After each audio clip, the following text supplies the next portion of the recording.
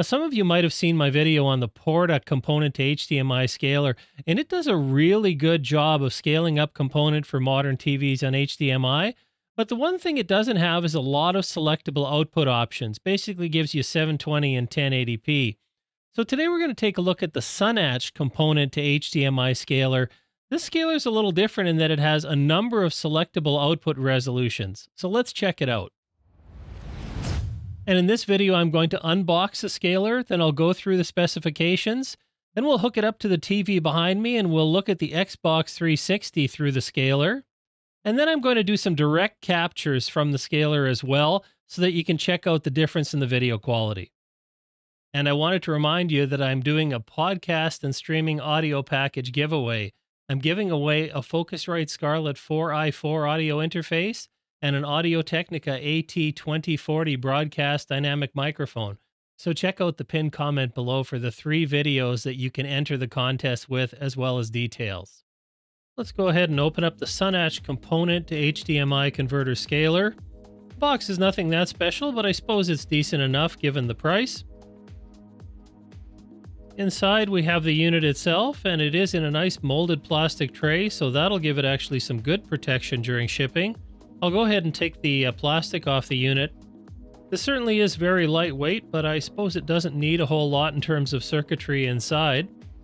It's all metal construction, so that's going to be very good to keep heat dissipation under control.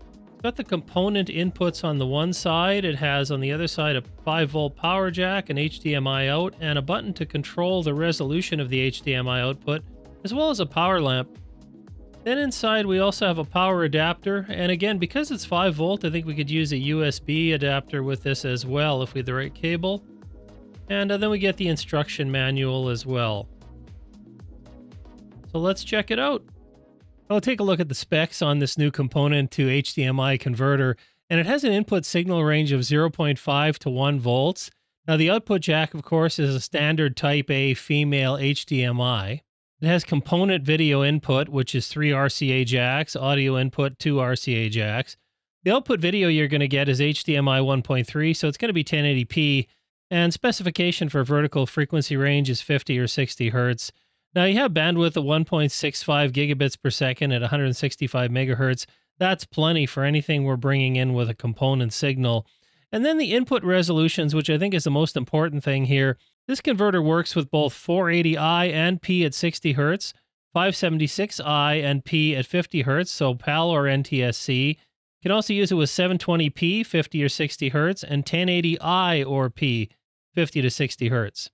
Now this converter allows you to set the output resolution to a number of different options, so you can output at 800 by 600 at 60 Hz, 1024 by 768 at 60 Hz, 1280 by 1024 at 60 Hz, 720p at 60 Hz, and of course 1080p at 60 Hz.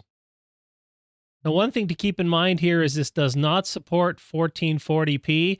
That's not as commonly used with retro consoles and devices, but just so you're aware of that. Now I also tested out the 800 by 600, 1024 by 768, and 1280 by 1024 modes. Now I couldn't capture those directly, but I have the 1024 by 768 mode up on the screen behind me using a Sega Genesis with the HD Retrovision component cable. And as you can see, the Sunnatch has no problem bringing that in and converting it, maintaining the aspect ratio. So really pleased with the output options on this converter. And it's those selectable outputs that I'm really interested in. We have that button on the side. So what I'm going to do is hook this up to the TV behind me, and I'll show you what the output looks like from the Xbox 360.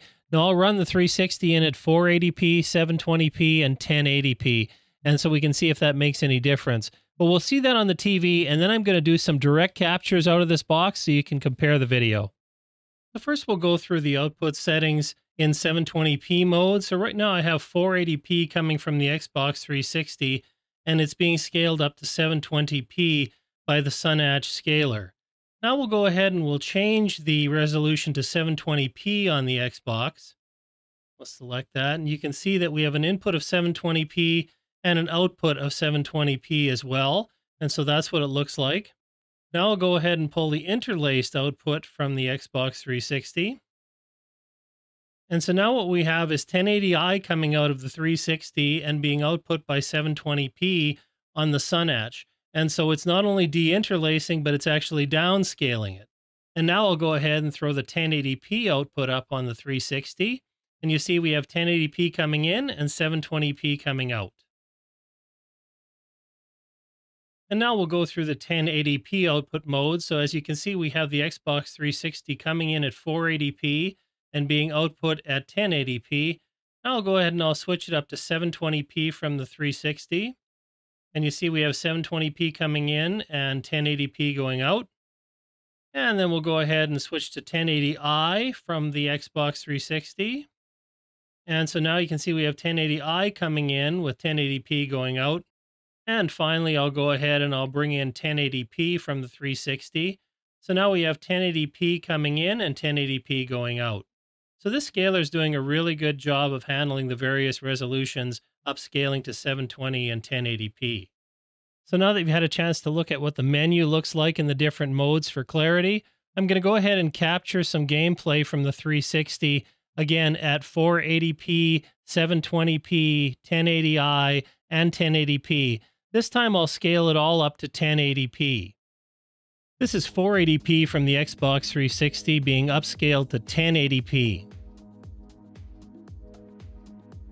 And now we're looking at 720p from the Xbox 360 upscaled to 1080p. And this is 1080i output from the Xbox 360 deinterlaced to 1080p with the scaler. And here we have 1080p being converted straight from the Xbox 360 component to HDMI by the scaler. And here you're looking at a side-by-side capture of 480p, 720p, 1080i, and 1080p.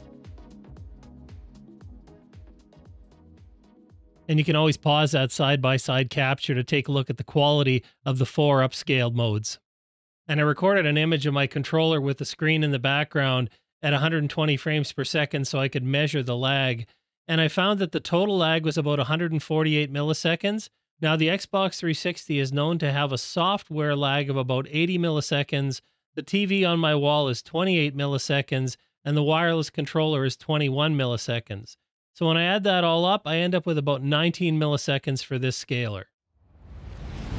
And based on what I've seen in the test, I have to say that I think the Sunnatch Component HDMI Scaler is the real deal. Now keep in mind I wasn't able to test the 576 modes, but when I'm looking at the scaler's ability to upscale 480 to 720 and 1080, and to upscale 720 to 1080, not to mention deinterlace 1080i to 1080p, I have to say that's a pretty solid performance. Now I'll have links below in the description in case you want to check it out. And I hope you found this video interesting and enjoyable. Hope it helped you out. And as always, thanks for watching, and I'll see you next time.